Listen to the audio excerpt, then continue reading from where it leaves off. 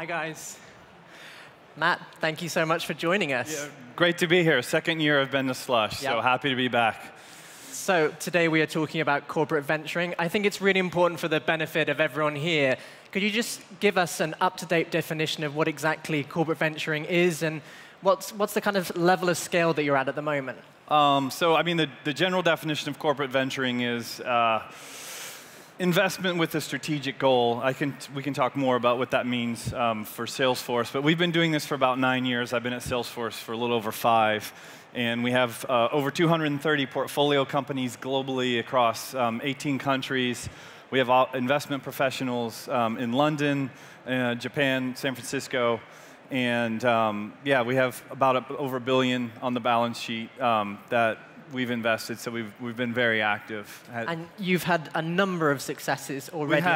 Tell me about some of the companies you've had that I'm sure many people here will know. We've been very fortunate. We've invested in a lot of good companies. I think they announced some, but we had a number of IPOs this year. We've had 15 in total. We've had 60 M&A activities, but MuleSoft, DocuSign, Anaplan, Twilio, HubSpot. So we've been very fortunate to invest in a number of fantastic companies. And what sort of stage, what kind of level do you get involved in these companies? We're pretty broad in terms of stage, but typically our first investment that we make is a Series A, Series B company. But we can go all the way to our first investment when Twilio was pre-IPO. But the way we think about it is we're investing kind of at the stage when you're at a company and you're thinking about who's the right partner for me, and you have a product, you're in market, and you're starting to see, for us, you see Salesforce as a viable partner. Customers are asking for product integrations. So that's the stage where we get involved. So sometimes we'll do seed, but typically not. And do you see yourselves as complementary to venture capital and other funding? Absolutely. So typically, we're not leading investments.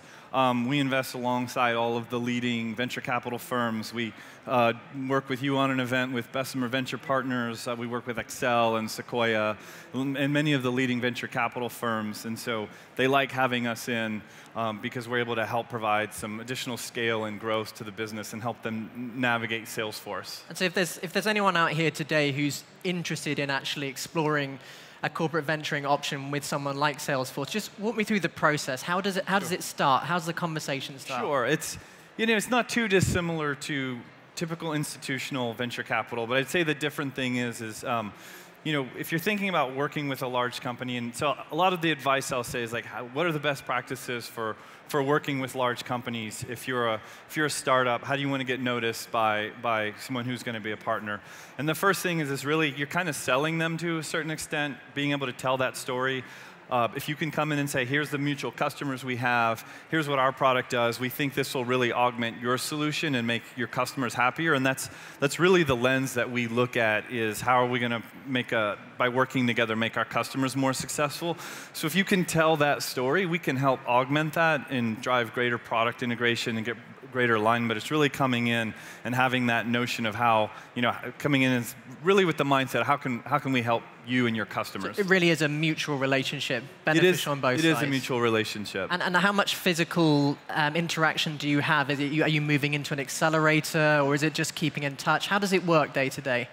So there's various phases. So the first stage is it's the investment stage, and that's where for every investment we have a general manager or someone who runs product. And so we start really with the product integration.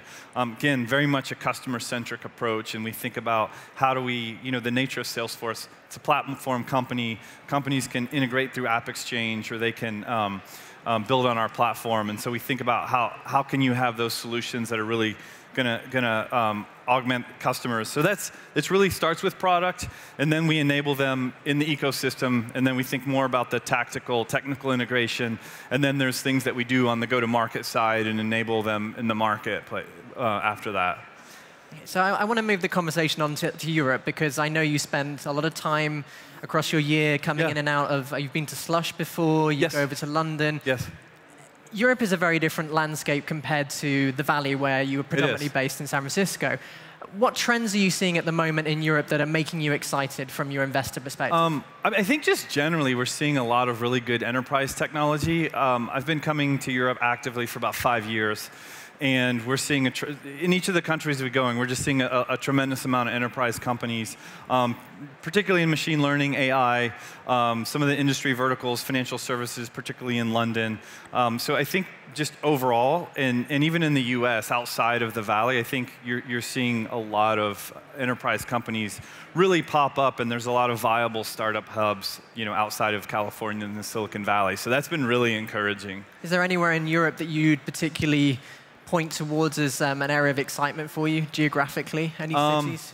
It depends on what we're looking for, but we've made 3 investments in the Nordics. We made 1 in Finland. The company was acquired not too long ago. We've been spending a lot of time in France, a lot of time in Germany, a lot of time in the UK. So the way we think about it, we follow where do we have our largest customers. And that tends to be where we invest. And how do you find these startups? Are they coming to you, or are you finding them? Well, so I'm fortunate we have an amazing head of EMEA who's here, Alex Kayal, and he runs our EMEA. He's local, he's based in London. But it's a combination of a lot of VCs will bring us companies, out meeting with companies, coming to conferences like this, meeting with startups the whole time we're here. Yeah. Yeah. And what would you say culturally are the differences you see? You've had 5 years of coming between the Valley and Europe. What would you say stands out or is different to working with startups here? Well, I would say very specific to Finland. The startups are very transparent and very honest with exactly what they can and can't do, whereas in Silicon Valley, they tend to stretch the truth a little bit. A little bit more hustling in the Valley? You could call it, hustle's a good word for it. There's probably a balance, but they'll say, well, we're the number 2 player. This other player, they beat us because they have better sales and marketing, like just brutally honest, which you'd never see that in the Valley. Yeah, I think in my own experience as someone who's covered this area for over a decade, it is interesting. So many parts of Europe, I think we're more humble, and sometimes we don't puff ourselves up enough. We're not gonna. Well, I've seen English people trying to do fundraising, and they'd be like, "I'm so sorry. I'm sorry for asking for money." Well, I'm not from California. I grew up in Kentucky, kind of the South meets the Midwest, and it's a similar mentality. Really? Just like not as I guess as they say. All hat and no cattle is the expression. I've never heard that one before. Not in California. That's more of a Texas term. So do you think it's a refreshing change than actually that honesty? I think that's a really interesting point. The not being afraid to say that you're number 2 in the market. Yeah, I mean, I think so. Yeah, it is. It is. What's on the outlook for you for the rest of the year? And in terms of, you mentioned AI and machine learning. Are there any other areas that you think are important to Salesforce Ventures? So we do spend a lot of time on industry verticals, financial services, healthcare, life sciences. That's been a tremendous growth area. We launched an impact fund last year, and it's almost like a different industry vertical. We've had the nonprofit side of Salesforce investing in NGOs, universities, higher ed, and that continues to grow. And I think you're just sort of seeing enterprise software becoming more dispersed. We're looking still a decent amount at AR, VR technologies. It's still very early.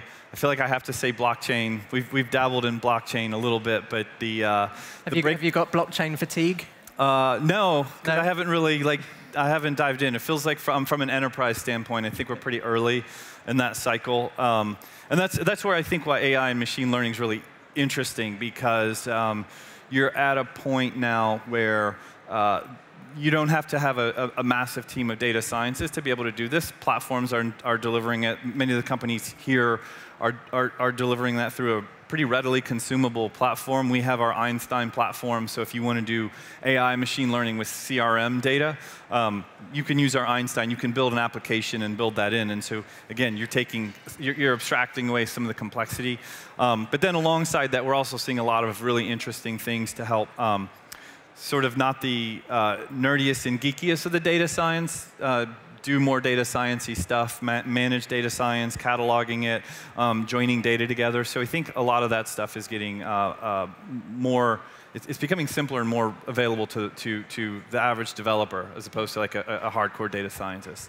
And I want to touch a little bit more on that relationship between a corporate and a startup. Yeah. So as I think they mentioned in the introduction, I had a startup myself. I've been based in a corporate accelerator. And I think being based there for 2 years among other startups, I think it's very interesting in my own experience in London that there are some corporates who see it as very short-termist. There are some startups who think that moving into a corporate accelerator equals instant contracts, and you're going to that's a customer for life. Yes. Like let's talk a little bit about what the reality is. What is a good example for you? So I mean, I think this is what we were talking about before. Is you have to treat, so when you're coming and you want to work with a large company, if you're the small company, you have to treat it like it's your first large enterprise sales deal. You have to treat it like a sales process. So you have to come in, you need to be able to sell the value. Why should they work with you?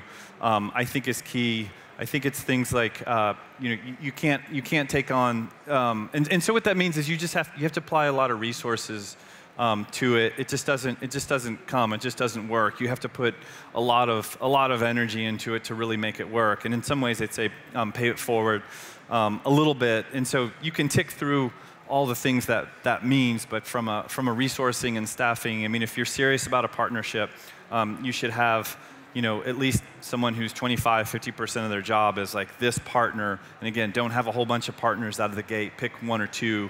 You need to think about how are you positioning your product alongside them, and it's an iterative cycle. You need to make sure that the salespeople, the solution engineers, the product people, they understand how your product fits with theirs, and it's positioned properly.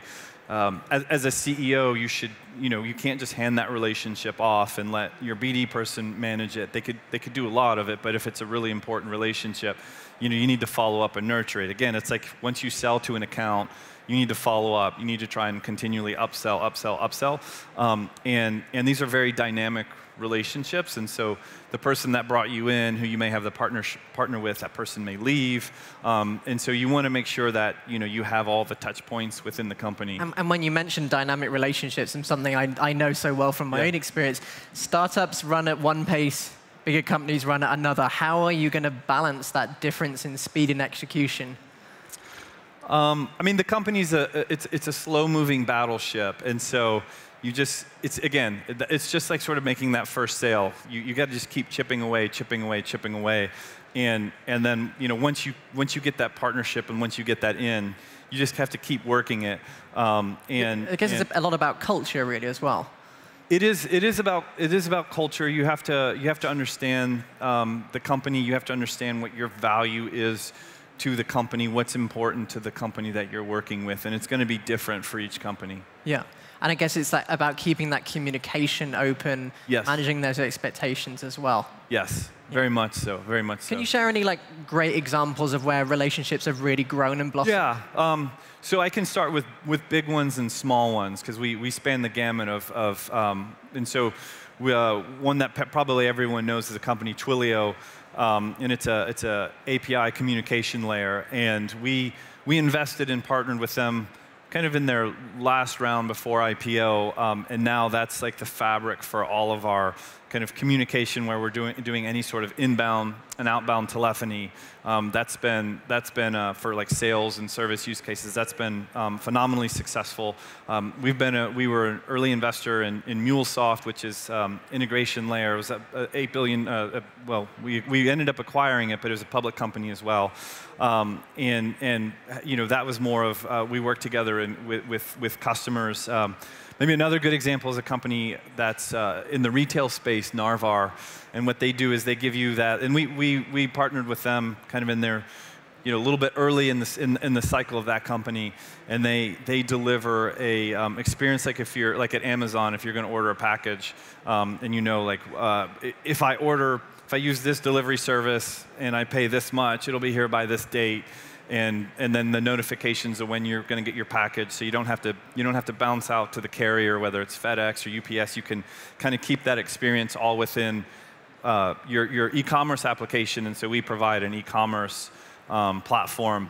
And so again, that's a company where there's like really clear product integration, and that's another one that we've worked with. And I guess as part of your role, you're out there meeting startups from time to time, engaging with them. can you just paint the picture for me? What is a dream first meeting with a startup? What words do you want to hear? Here's your mutual customers. Here's how we're thinking about integrating in your product. We think we would be a fit for, product A with inside Salesforce, product B with inside Salesforce, product C, and we think this is going to make both of our customers a lot more successful.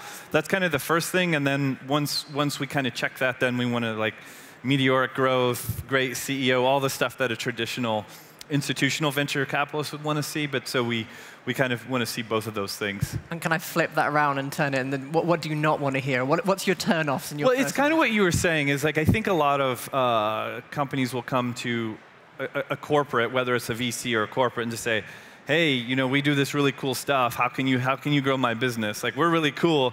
And so they sort of come in and think that, that as a small company, you're going to be the highest priority right away, and we're going to take you and start marching you into all of the accounts. So it's really, I think there's a realism that needs to be baked in that says, I'm committed, I'm going to make this relationship work, I'm going to make this partnership successful.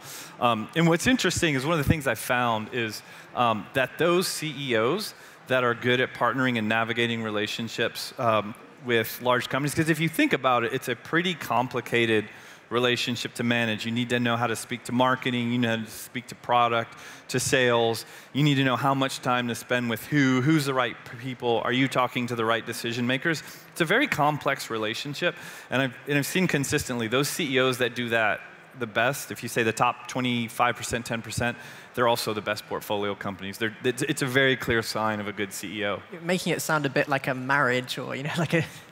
I mean, all these partnerships or marriages are one way or the other. Well, what's been the most memorable one for you personally?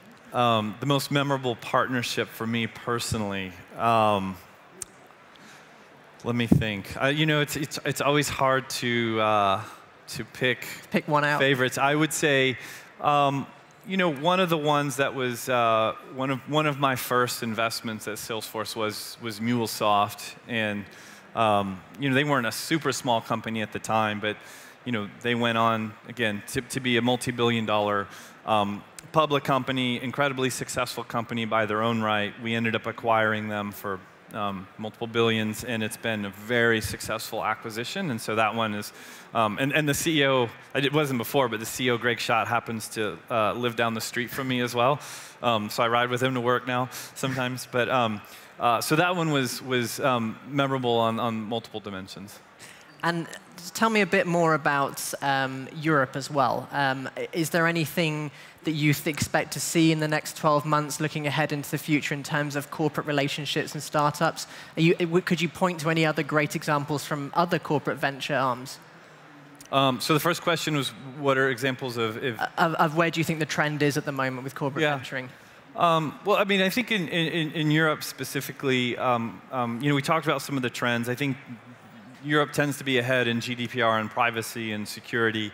But some of the trends in corporate venturing, it's becoming an increasingly important part of the overall capital, because I think so many businesses, we see this, that everyone's going through this sort of digital transformation. And so you typically think of companies like Netflix coming in and disrupting a company like Blockbuster. I don't know if everyone, maybe Blockbusters, okay. But what you also see is that on the enterprise side, sort of legacy businesses, those that adopt technology first and adopt it well, they create that same sort of digital divide between their competitors as well, and you see them being rewarded in the stock market for it. And so I think for that reason, a lot of these companies are trying to figure out, how do I get my head around being, I don't want to say every business is a tech company, because I don't think that's true, but I think every business is trying to become a sort of a tech forward or very much a tech-enabled business.